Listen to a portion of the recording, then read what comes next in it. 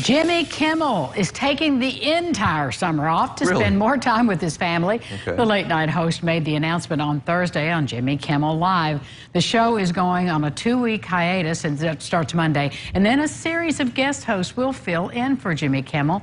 He's been continuing his show, but from home during the pandemic, and now he says he wants to spend even more time with his family. Kimmel's done over 3,000 shows in almost 18 years of the show.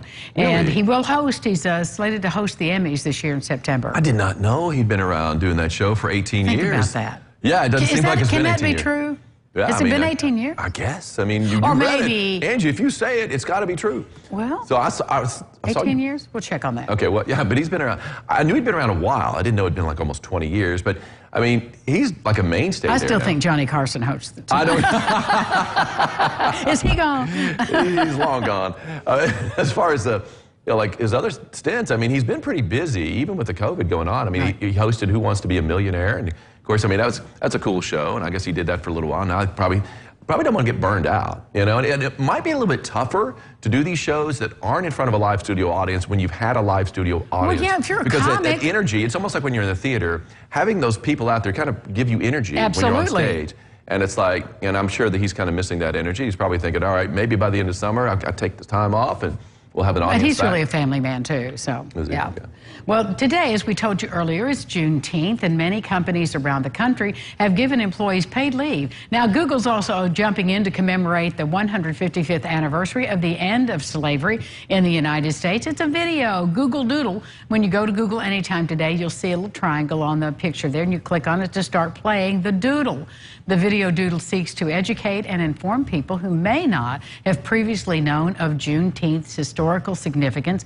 It is a blend of the words June and 19th, and it's the oldest known U.S. celebration to end slavery. And we're going to learn more about that from Jaleesa Slade today. Fascinating story of how it made its way from Texas, that celebration, through the South, and then moved up into all of the states. And it's had more impact in some generations than others, but it's really powerful and potent right now. Absolutely, and it's something to celebrate. So, yeah, at the same time, you know, it's like it amazes you back then how long it took word to get around.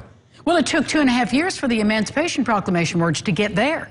That's why this was 2.5 years after the official Emancipation Proclamation that this was read in Galveston. That's how long it was. So that was the final word for everybody, and I'm sure then it didn't just happen overnight. It was days and days and days. So we'll learn more about that today.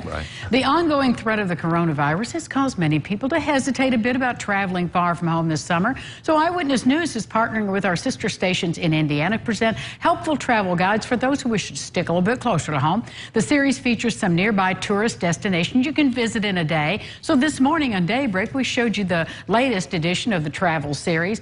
The journey began in Crawfordsville, which is home to one of the only rotating jails, who even knew that was a thing, left in the world, and it's been turning since the 1800s, but now, of course, it only turns for the museum guests, which opens today, by the way, the museum. So stay tuned right here for more Destination Indiana segments on Eyewitness News, and of course, you can go to tristatehomepage.com to see more. How about the rotating jail? I think it's pretty cool. I mean, I've been to Crawfordsville.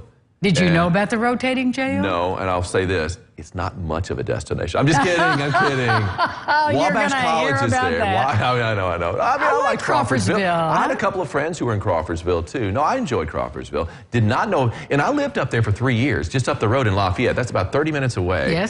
And I forecast for Crawfordsville, but I never remember them talking about the rotating jail.